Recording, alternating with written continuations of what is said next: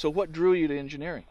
Well, I actually was a timber faller here in Roseburg, Oregon, and after a while I decided it was too dangerous and Smart. went back to school. Smart. I wish I would have done that. And got a degree. I caught on really fast with the construction portion of it, and a lot of it's about just being able to see how these connections are going together and to understand it.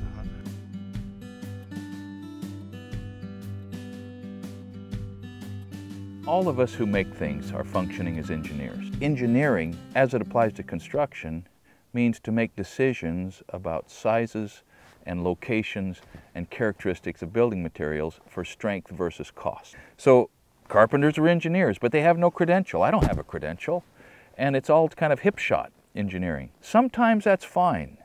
The building code books are full of standard sort of call-outs for spans and sizes and spacings that are pretty much construction rule of thumb. If you've been around construction any length of time, you have a feel for those things, or you should. But you're going to get into some non-typical or some sort of life safety or some design situations where, darn it, if you miss it, it has really expensive consequences. That's why structural engineers are such valuable partners in any sort of a project like this. I've got serious retaining conditions here. You've seen them. We've talked about them.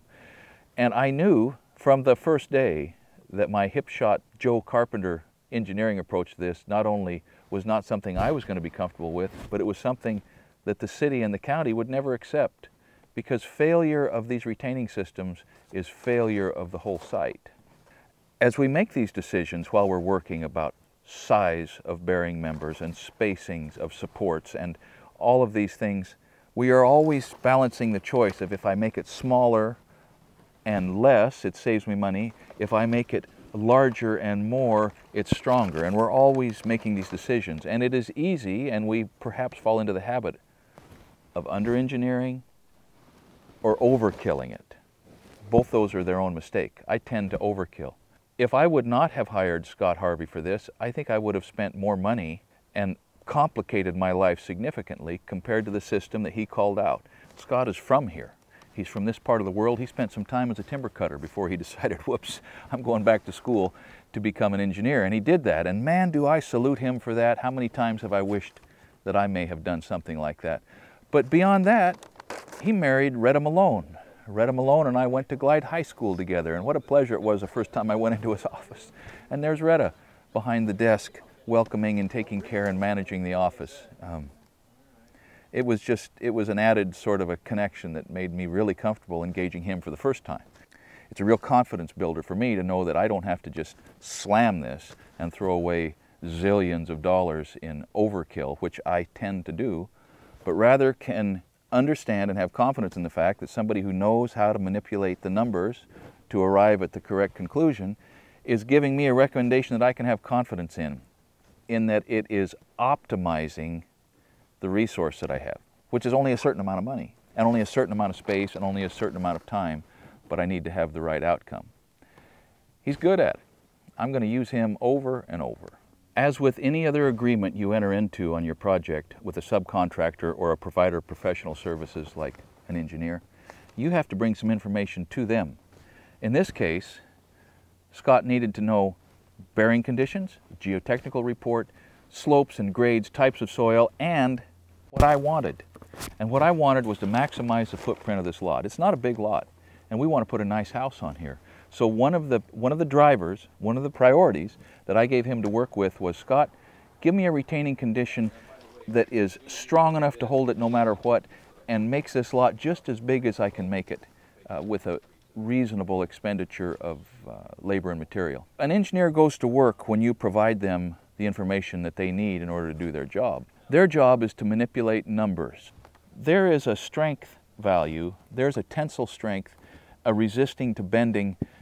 There is a number, a specific number that he can use in determining how much strength that piece of rebar adds to this bit of wall. There's a number about how far the rebar has to overlap to achieve the development length. There's a number about how far it needs to be embedded in the concrete and how hard the concrete needs to be and how wide the concrete needs to be to distribute the load over the bearing capacity. And it's all based on the numbers he has about the soils on the upslope and the amount of water and the angle of repose and.